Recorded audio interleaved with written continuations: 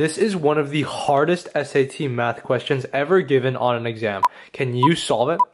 So it says, in the figure arc SBT is 1/4 of a circle with center R and a radius 6. If the length plus the width of the rectangle ABCR is 8, then the perimeter of the shaded region is... Okay, so in this picture, we're looking for the perimeter of the shaded region. Now, immediately what stands out to me is that SRT is a quarter circle, and then we have some shapes inscribed in it. So ABCR is a rectangle, ACR is a right triangle, and ABC is a right triangle. So first we need to actually write out an equation for what the perimeter is going to be. So we just have to add up all the sides together. So that's going to be SA, this little thing, plus AC, the diagonal, plus CT, and then plus the arc ST. So now we just have to solve what each of these little things is, and then we can get the perimeter. So for SA, let's rewrite it into SR minus AR. This helps us get closer to known lengths, as we know that SR is 6, and we can deduce what AR is later. So let's make it SR minus AR. Then AC, we can just keep that like that.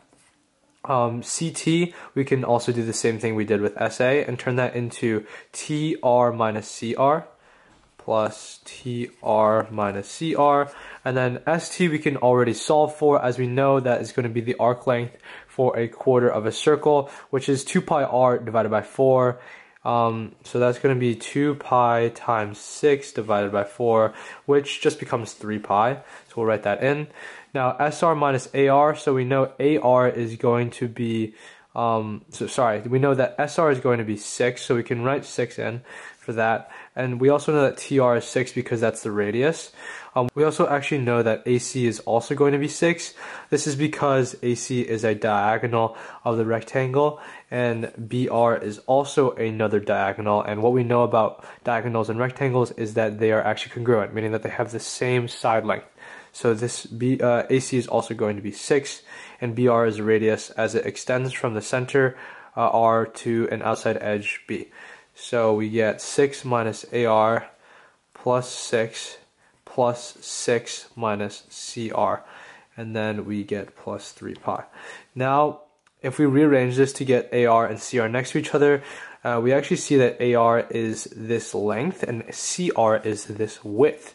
And that means the question actually gives us that the length plus the width is 8. So that means that we're going to be subtracting 8 for this entire equation. So we have 18 plus 3 pi minus 8 equals 10 plus 3 pi. And this is our final answer, which is answer choice B. Let me know in the comments if you guys were able to get B before me.